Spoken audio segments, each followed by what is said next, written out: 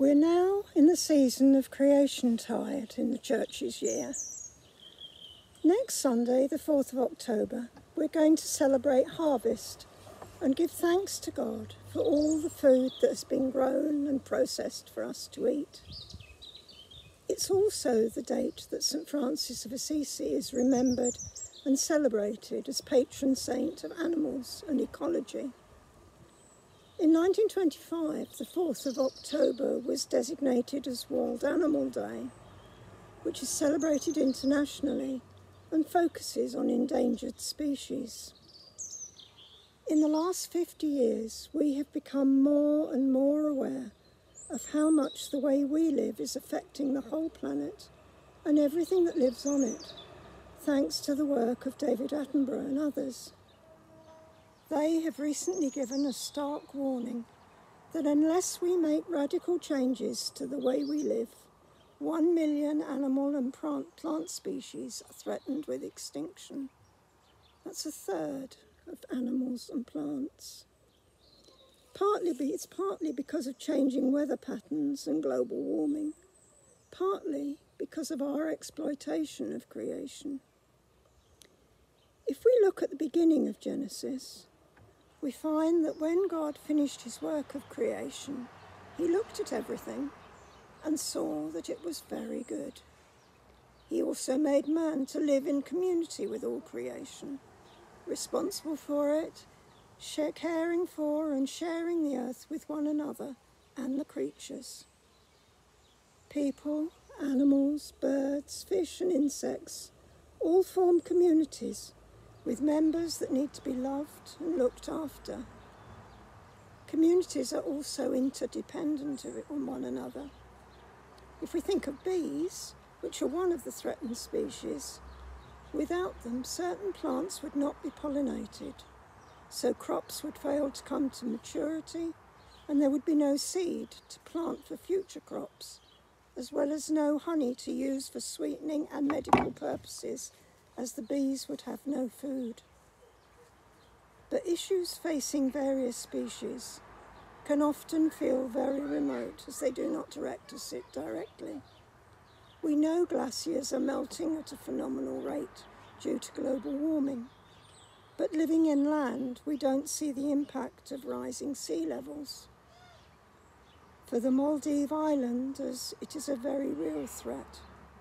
Their country will have disappeared under the waves by the end of this century if nothing changes. The rising temperatures affect polar bears, whose icy habitat is already rapidly disappearing, making hunting food difficult and threatening them with extinction. We may feel there isn't much we can do to help, but every small action each one of us makes contributes to a much larger impact. All of us are encouraged to reduce our use of items that cannot be recycled and recycling others as much as we can, using the appropriate council bin and other collection points at places such as our local supermarkets.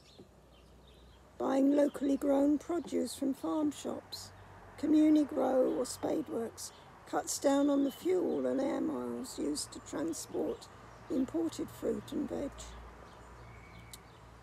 Christians are among those seeking to do what they can to look after the environment.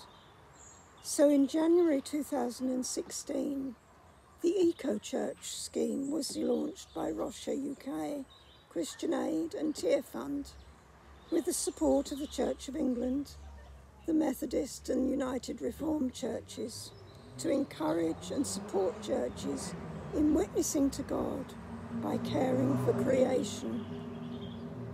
The church here in Snodland has registered for the Eco Church Awards to demonstrate our commitment to doing what we can to protect our environment and to try to turn back the clock on the destruction of creation. If you visit our churchyards, you will find areas that have been left unmown and seeded with wild flowers to provide habitat. Some church members have done the same in their gardens. If you sit quietly on one of the benches, you are likely to see and hear a wide variety of birds. and at dusk you might see the latest litter of fox cubs playing among the gravestones, or see tiny pipistrelle bats flying overhead. God tasked mankind to steward and cherish the earth. The choices we make have an impact on all of creation. We need to think about community in its widest possible sense, honouring both great and small, and reminding ourselves that everything matters. Let's pray.